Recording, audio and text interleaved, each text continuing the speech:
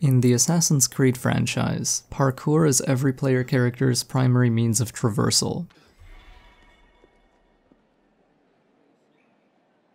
By holding down two buttons, just one in newer games, you will automatically flow over any obstacles in your path, climb any structure, and jump over any gap. It's easy, fluid, and intuitive. However, as the years went on and we got closer to today, the developers began to streamline more, making the games easier still to play and easier to control. There's just a problem with the way they achieved this. They didn't make them easier to control merely by improving the controls. They made them easier to control by removing certain mechanics completely so that players never had to worry about them. That makes sense. You just don't concern yourself with what doesn't exist, so your mind has less to be overwhelmed with. Though for players of the original games this hurt a bit, as we were suddenly disallowed to do certain advanced techniques that were not only instinctive by that point, but were also often used to save our lives, express ourselves through movement, or recover from mistakes. As a result, gameplay in the new games can sometimes feel restrictive and more frustrating by comparison. Especially in the case of techniques that we used to recover from fatal errors, it was easy to feel that something was unfair, that you died through no fault of your own. Overall, we'd be much more frustrated and die more. Control was taken away from us in favor of automation. Due to that increased automation, sometimes your character will happen to move in a way you don't expect, and it used to be a nice thing to do to use certain mechanics and be able to compensate for actions the game liked to do more often.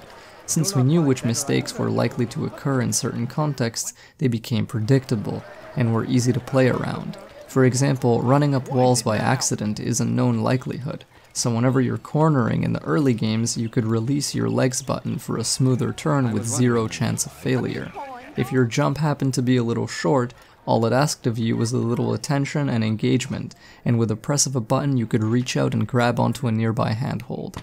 If your jump was slightly miscalculated, you'd save yourself. If your jump was so poor that even this couldn't save you, you'd simply desynchronize. There was a failure spectrum of aerial gameplay. The spectrum is now either lessened or deleted. The technique I'm talking about there is, of course, catch ledge. To recap, when your assassin is falling through the air for any reason, holding down your free hand button will have the falling assassin reach out with their arm in any direction you tilted your left stick or pressed your movement keys in. So say you're falling down what would normally be a lethal drop that would shatter your bones and turn you to mush. If you're clever and fast enough to spot a handhold nearby on a building as you fell past it, you can catch onto that structure and save your own life, grinning in the face of your own mortality. Catch ledge also allowed certain advanced movements like literally side jumping while hanging on a building and then re-grabbing onto the same building, letting you move left or right at ludicrous velocity.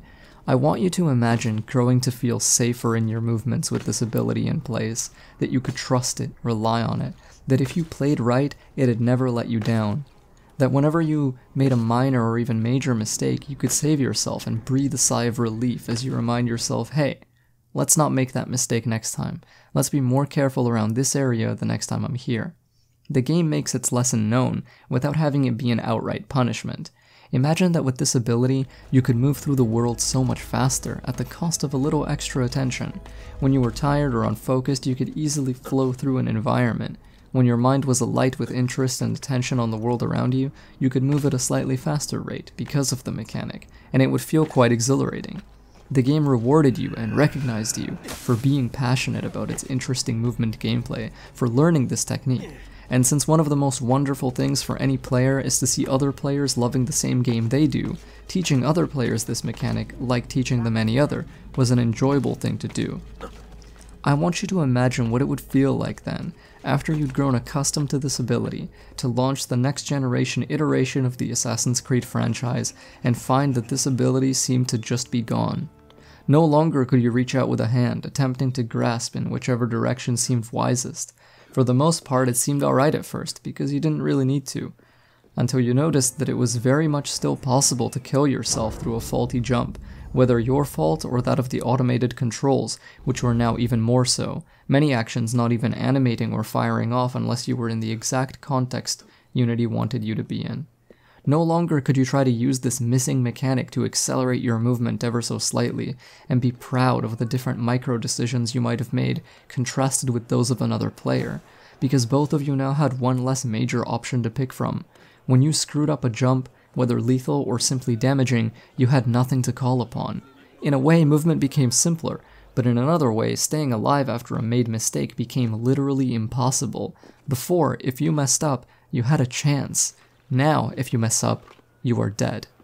This was the case for one of the most controversial games in the entire franchise, Assassin's Creed Unity, infamous for having an abysmal launch riddled with bugs and technical issues, a poorly concluded story, and a present-day narrative layer that was utterly meaningless and practically hostile to anyone who loves this aspect of Assassin's Creed. All of this was true, sure, but far from the whole picture, and this next part is something players often forget or conveniently look away from. There's really no shame in looking straight at it, and it happens to be that, beyond these things, some of which can be patched out or addressed, AC Unity contains fundamental design problems as a video game, as an interactive work expecting to be engaged with by a thinking, feeling player. These problems are intrinsic to the game and can never be patched out. The fixes required for some of these would have asked of Ubisoft to rip many systems or mechanics out and rebuild them from scratch, and right this time. That wasn't going to happen, so we just had to deal with them. And dealing with them was sometimes an exercise in withstanding what felt like unfair punishments. One of these problems is the lessened agency and control, in a game that touted being even more complex and advanced in its mechanics, and was proud of letting its player crouch and auto-navigate downwards for the first time in franchise history. Because in this game, which also for the first time in series history gave us accurately scaled one-to-one cities, environments where movement mechanics like this one would be even more critical, we suddenly found one of our most useful abilities was just gone. Are you surprised that this made a lot of people angry? Are you surprised that someone who cares for this series as deeply as I do felt a cold disappointment? Without Catch Ledge, the tall drops between now even taller rooftops were extra lethal, and worse still, if you happened to take damage while climbing a high wall, say from a bullet shot by fairly accurate gunners, you had no recourse. Taking this damage caused you to fall off the building immediately, and you could no longer save yourself by re-grabbing a handhold as you fell a bit lower. In the old games, being struck by a stone or shot with an arrow would have a similar effect, but the likes of Altair or even Desmond himself could always count on their will to live and grab a handhold to save themselves in midair. All of this in Unity amounts to dying due to behaviors in the game that the player does not have a response to. The only genuine answer is a dry and disappointing, just don't let it happen in the first place. Just don't be surrounded by 17 guards without smoke bombs.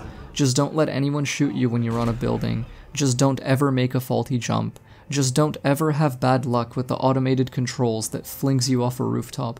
Just be perfect all the time. That's all you have to do. I hope that my subtle tone here is enough to let you feel how wrong this all would be, but I'm not here just to talk about painful things. I'm also here to give a bit of good news, a bit of warm moonlight in this frigid darkness. Now, years later, years after release, after most players have moved on and a dedicated few still play, me and a few others have found out and tested and confirmed that Catch Ledge is in Assassin's Creed Unity. Hey, breathe. It's alright. I know. I'm surprised too, and I teared up when Swoof, a user on the AC subreddit, sent me clips of how they discovered a consistent method. The game never teaches this to the player, and the controls for it are different enough from the previous games that discovering it could have only happened through a combination of knowing what direction to think in and test in, having different people try various things, and some blind luck. And we got insanely lucky. On top of this, it is an officially recognized assassin behavior, as the game actually grants you creed points, labeling it a breakfall if used to save yourself from fatal damage.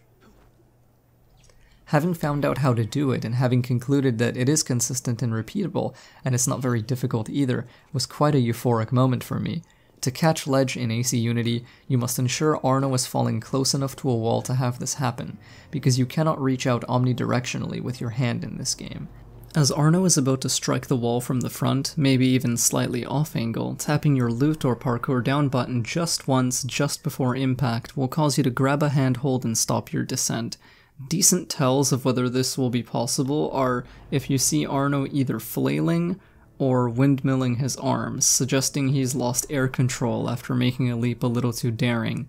Another tell is if you see your trajectory not smoothly arcing through the air horizontally, but arcing more harshly downwards. Usually impacting a wall after this kind of animation will cause you to wall bounce off of it and plummet to a premature desynchronization. I recommend practicing this technique at a good place to try it. Most of the time you won't need to use this ability because a majority of the jumps you'll make will be just fine, but the times that you would normally die from slamming directly into a wall formerly with no option when that happened except to spiritually accept a desynchronization 5 years before you even hit the ground, now you can save yourself by tapping your Parkour Down button just before Arno touches it. The window for this seems pretty generous too, and the only real requirement is that there is actually a handhold where you're about to hit and the wall isn't just smooth. Now you might be asking, as I did, can you catch a ledge if shot off a building by gunners?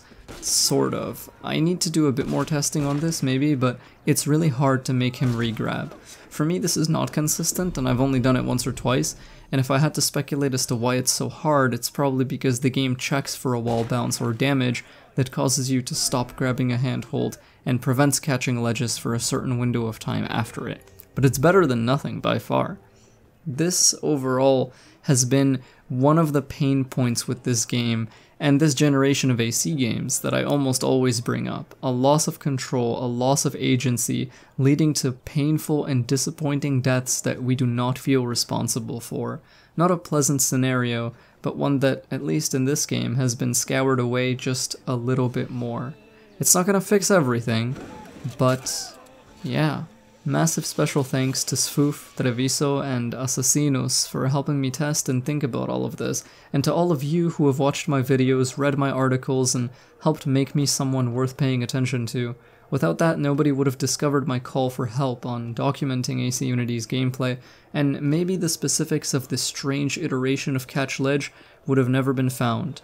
But they have been, which to me marks Assassin's Creed Unity more or less as being knowledge complete. And that feels pretty good. I hope to see you all in Assassin's Creed Odyssey. Stay sneaky, and go catch some ledges. For me.